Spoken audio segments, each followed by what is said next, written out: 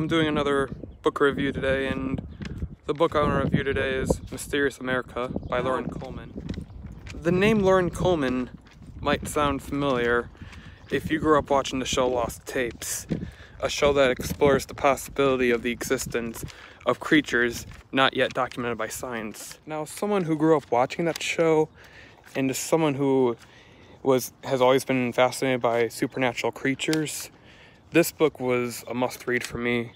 And even though it was slow at some parts, and I wondered where Loren Coleman was going in some places, it was pretty fun because it just gets you wondering. Basically what this book talks about is all the unexplained activities that have happened throughout America, be they UFO sightings, Bigfoot, Jersey Devils.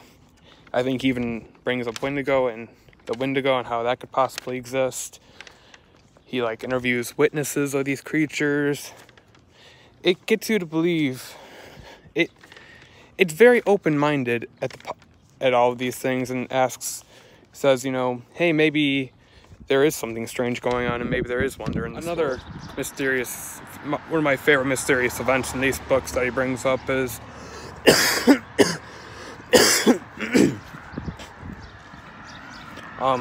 the Mad Gasser of Mattoon, which was a series of gassings that took place in my home state, in the town of Mattoon.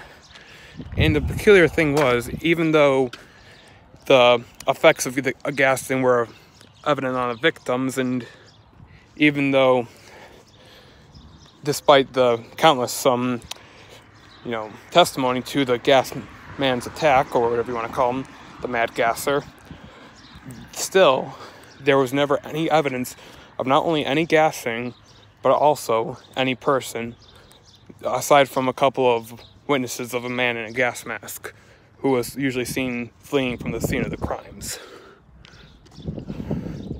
The only person to find any physical evidence of the Mad Gasser is a woman named Beulah Cords, who found this piece of cloth on the in front of her house, and when she smelled it, she reported the same symptoms as the other gassing victims, including paralysis and vomiting.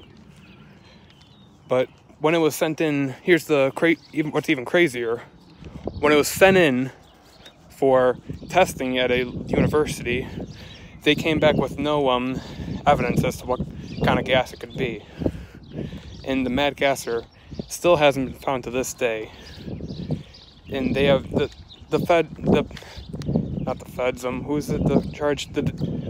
media, that's what it is, has since covered up as mass hysteria, but that still doesn't explain the cut screens of the victims who claim to be attacked. So yeah, if you're interested in the real supernatural horrors of this world, or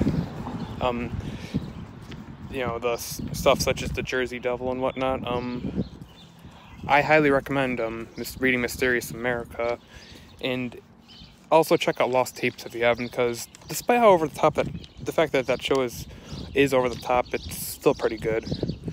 Don't forget to like and sub for more content.